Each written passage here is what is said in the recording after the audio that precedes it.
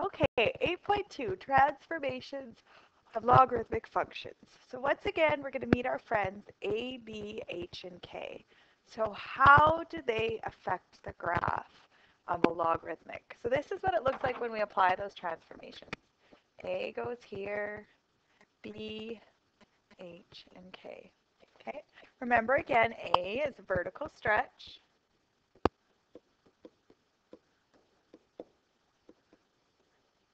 And when you stretch something vertically, what that maps to is the y values being stretched. Oops.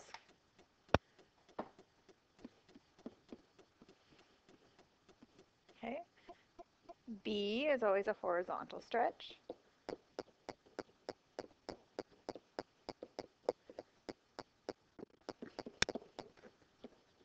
When you stretch horizontally, you affect the x value, but you reflect it by 1 over b. Or sorry, you stretch it by 1 over b. H is horizontal.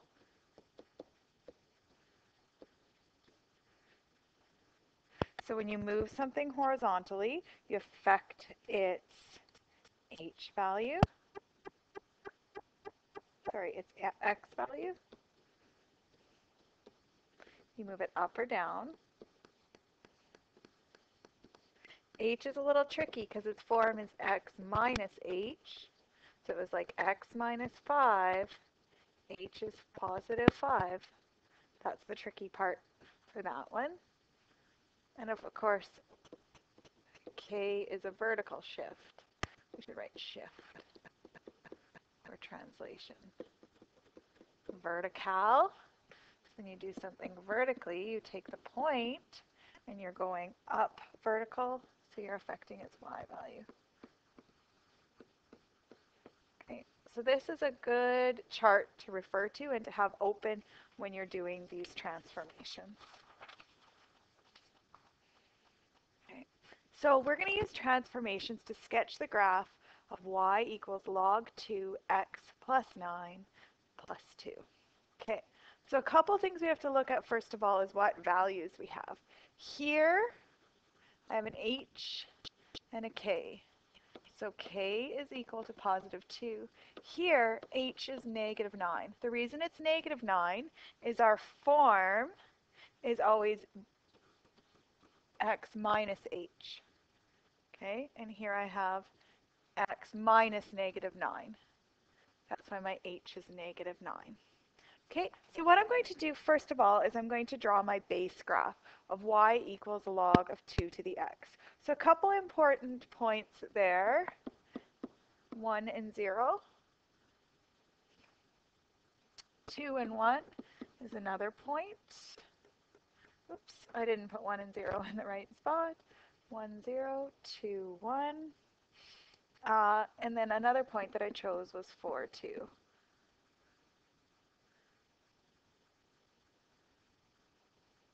Okay, and if you remember, the graph goes something like this, and then it starts growing. Okay, it approaches this vertical asymptote right here. That's our vertical asymptote. Okay, that's what the graph looks like. And now we're going to apply all the different transformations. So we have an h and a k. So my point xy is going to map to x minus 9, y plus 2. So those values came from right here. Okay, why did I know to put those there? Well, I know that when I have a h translation, I go x plus h. When I have a k value, I go y plus k. That's why I knew to put those there.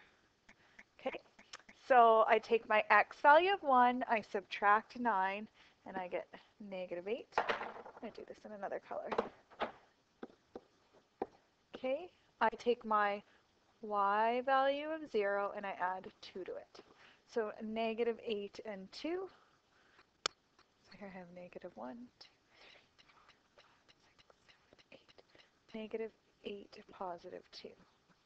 There's a point right there. So I'm taking this graph, I'm shifting it over, and then I'm shifting it up. Okay, My next point, 2 and 8. 2 minus 9 is negative 7. 1 plus 2 is 3. So negative 7 and positive 3. Okay. 4 and 2. 4 minus 9 is negative 5. 2 plus 2 is 4. 5 and 4. Okay, so these are these same points. From here it's going to come very close, and then it's going to start moving upward. Okay. So, a couple things about this new graph. Its domain. Normally the domain is always x is greater than 0, but we've shifted that all the way over here. We've shifted it, in fact, 9 units over. We have shifted it, in other words, 8 units over. Okay, so my domain is all x such that x is greater than negative 9. X is a member of the reals. My range, I could have any value of y, all y such that y is a member of the reals. My asymptote, I have a vertical asymptote at x equals negative 9.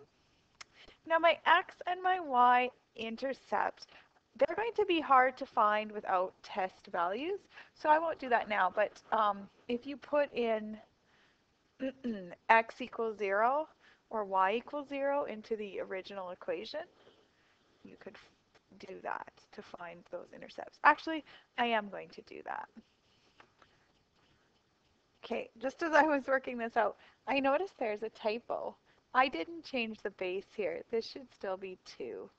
That was just a typo. The only way I can apply a transformation is if that has the same base. So quickly, it was just a copying error that I did. Okay, so I'm putting 0 in for y. I'm trying to find my x-intercept. So to solve this, I'm going to subtract 2 from both sides.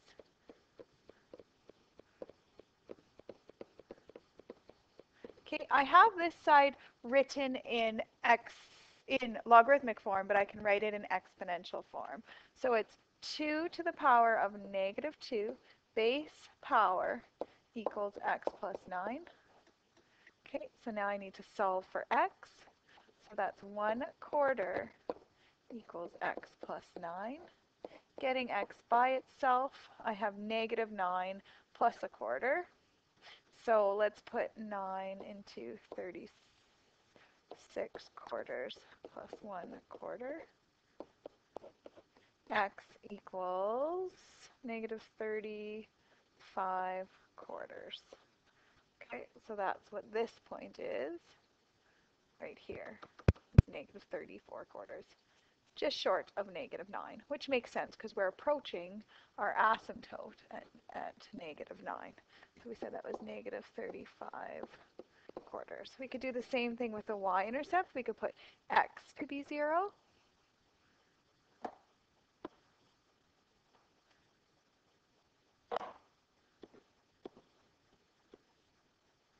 Okay, and we could solve for this as well.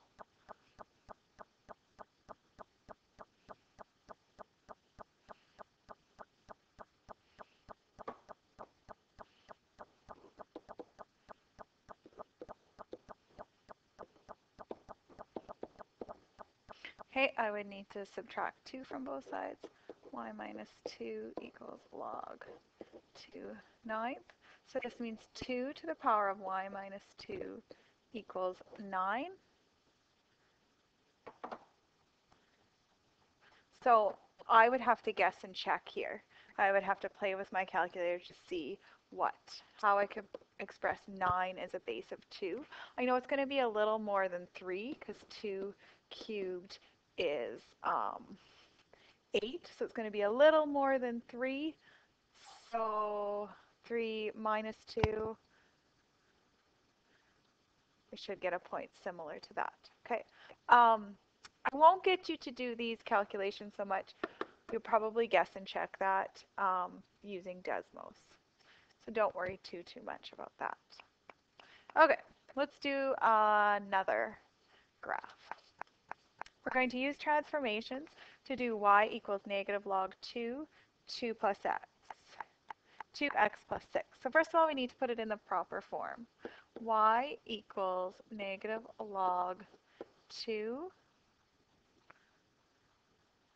ran out of space,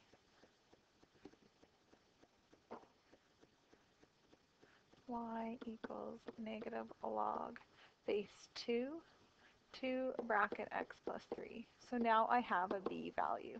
So I factored. Okay, so I have an a value of negative 1. I got that from right here. I have a b value of 2, and I have an h value of negative 3. Notice it was opposite of what we saw there. Okay, so we have to do a, b's before we can do h's. So we're going to start by mapping x, y. We're going to do our a value. A is going to affect the y. Okay, so the base function is log 2. Y equals x log, y equals log 2x. Okay, so some key points from that graph is 1 and 0, 2 and 1, 4 and 2, and 8 and 3. Okay, so those are the points we're going to start with. 1 and 0, 2 and 1,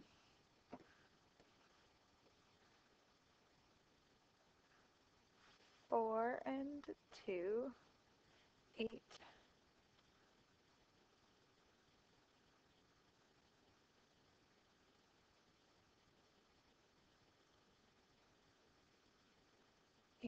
and 3.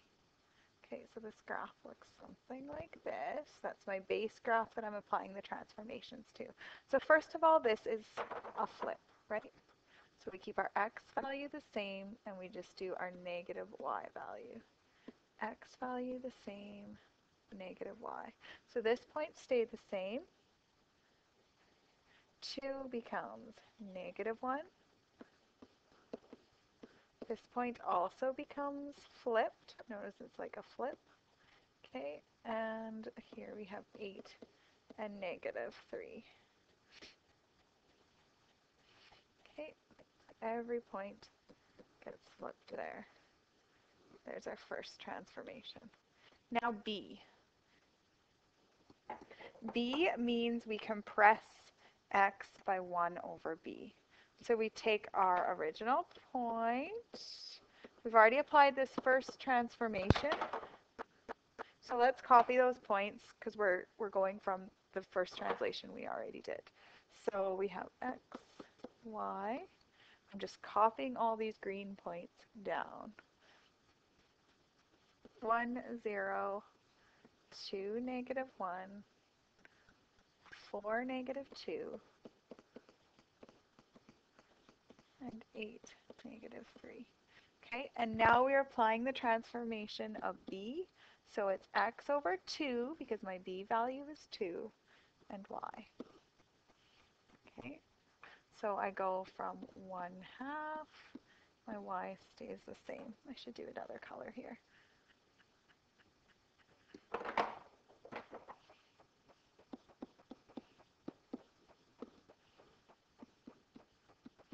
One half and 0.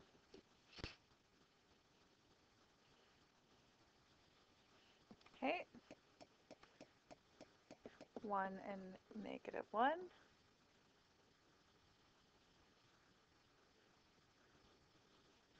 2 and negative 2.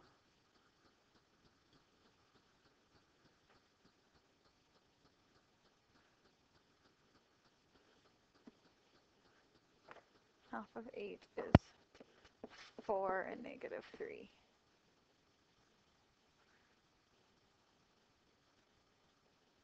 4 and negative 3. So you can see that graph has gotten compressed.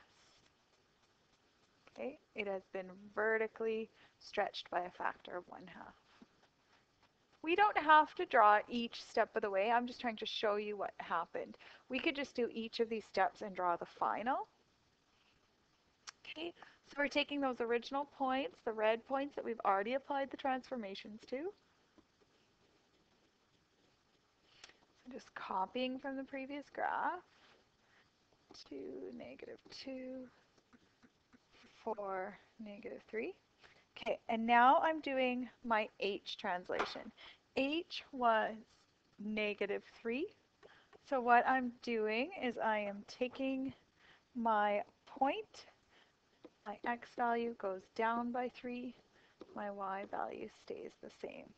So 1/2 minus 3 is minus 2.5 and 0. Okay, minus 2.5. There's a point right there. Then I have 1 and subtracting 3, so I get -2, -1, -2, -1.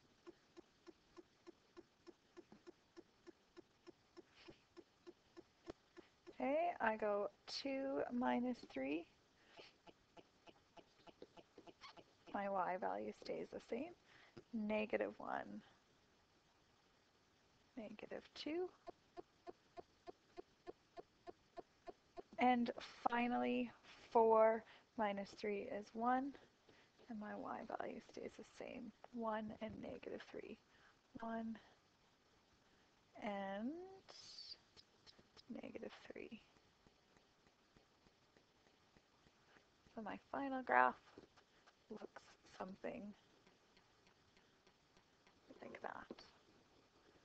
So those are all the transformations that have happened. So if you need to find exact points, this is a good way to do it, is doing the translations using this information. Oops. This information right here. Okay, I was going to do another example, but I think 17 minutes is way too long. So we will do this example in class together.